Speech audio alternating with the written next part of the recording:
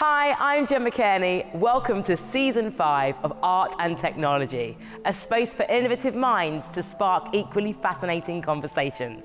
In Part 1, I met Daan Roosegaarde, whose work using natural elements offers a positive outlook of the future and whose enthusiasm I found hopeful and inspiring. In Part 2, we'll meet Daan's friend and collaborator, the awesome Marjan van Aubel. Marjan is a solar designer whose work is helping to redesign how we approach sustainable energy. I'm prepared to be impressed.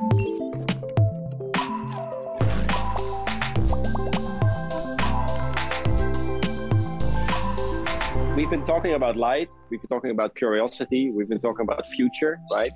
And so, then Marjan's name starts popping up very immediately. I say light is power, because I use the power of the sun to activate objects, things, houses by using sunlight. And what made you become a solar designer? Because, I mean, the sun is a very inspirational thing, but how does one get into that? Well, I think it's just by looking around and seeing a solar panel, which is a technology blue thing, just like laying on a sort of a roof. And then I thought, okay, we can do this much better than this technology just like slammed onto a building and not integrated into the architecture or the design of this building. Do you know how far away the sun is? So we have this planet Earth, and then we have the sun. I'm going to go how far away? With 1,000,002 kilometers. It's today, because it's moving in an ellipse, it's around, more or less, 149 million kilometers away from us. Stop it! One thing that we learned from exploring space is the little we know about the world, ourselves, and the galaxy around us. And, switching off the lights in the cities and seeing the stars, the light speeding towards us 300,000 kilometers per second. It gives a sense of connectivity, but also awe of the things we don't know yet. It sort of forces us to be curious again and humble, but most of all curious. I can imagine that you guys never get bored because you're inventive in some ways. It must be kind of endless excitement. Not bored of what we're doing, but it's like, I mean, I wish I would be bored more often. I would have more time to get bored, because that's when, you have space to create things. Designing is a big obstacle tour.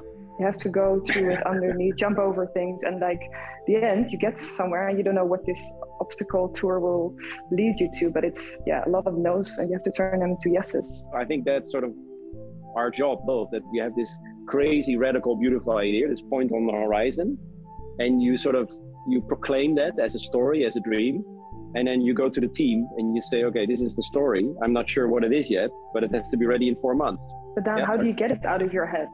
You know what I do? I just tell everybody. Like when I have a new project, it's not secret. Whom I tell it? I can't imagine Dan not telling everybody.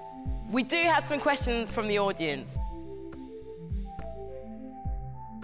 In the world of today, we're not curious. We're scared or either ignorant, or we just don't talk about it at all. And so I think the project that I'm doing and that Marjan is doing is trying to sort of open up this notion of wonder and awe, and that's so incredibly needed in a time like this. I can't stress that enough.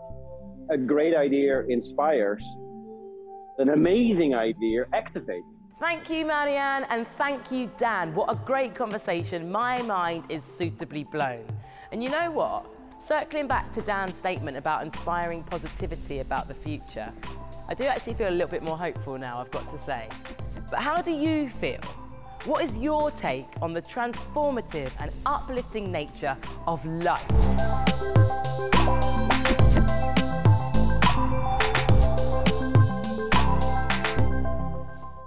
Hyundai Motor, connecting art and technology.